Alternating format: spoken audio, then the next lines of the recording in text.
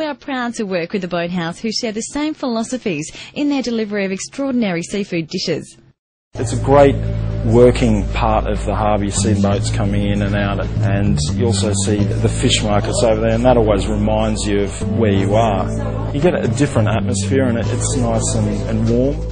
Yeah, guys like Yanni Christus and also Luke Mangan, they've been very influential, obviously, in not only my career but other people's careers as well. They simply taught me a couple of things. Use the best ingredients you can get, and use them in a simple, uncomplicated way that really just shows the produce off at its best.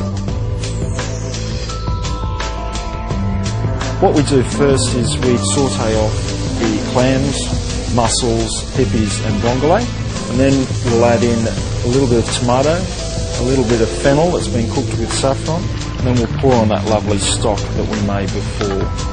Then we'll let that simmer for a couple of seconds, and then we'll put in the marron, the larger pieces of fish, and we'll finish it with chopped parsley, a little bit of lovely extra virgin olive oil, and we'll let it just poach for a couple of minutes, and then serve it up with the roux and the toast. Our goals are just to continue what we're doing here at the Boathouse. That's just serving simply cooked great food.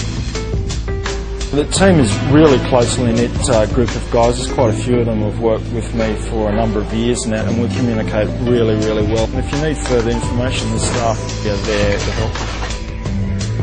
We have a particular attention to detail, which carries right through to Henriot Champagne. The Henriot style has a finesse and delicacy that complements and enhances our food. You have got a sophisticated service.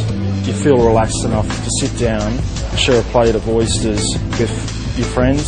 Everyone's proud of what we achieve at the Boathouse. Working in this kitchen is like a Formula One racing car. Couldn't get much better. The relentless pursuit of flavour from bean selection through to the final cup is the driving force behind all Precious